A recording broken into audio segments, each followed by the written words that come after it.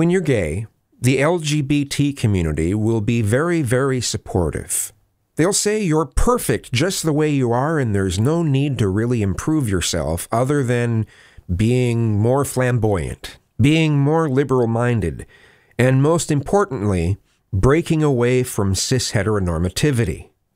On the other side, the straight community, as in everyone who is not the LGBT community, for the most part, this is a generalization, just as the first part was a generalization.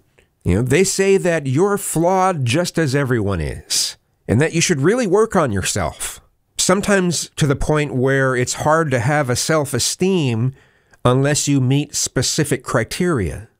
Personally, I think a mix between the two radically different types of mindset would be the healthiest.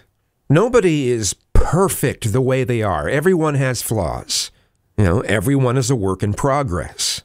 And what are you basing perfection on in the first place? At the same time, we can't be so hard on ourselves because of our flaws that we are unable to reasonably function. Straight society can be pretty brutal on that sort of thing, especially from the masculine side of things.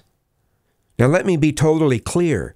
I am not saying that LGBT people do not work on themselves as individuals. But the type of messaging you hear from the community is typically very unrealistically, enthusiastically joyful in a very fake way.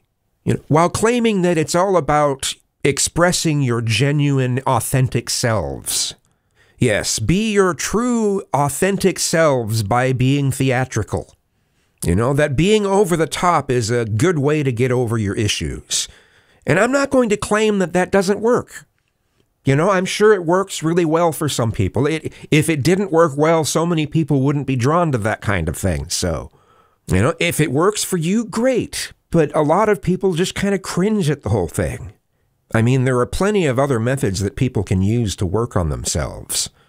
I understand we need positivity wherever we can get it.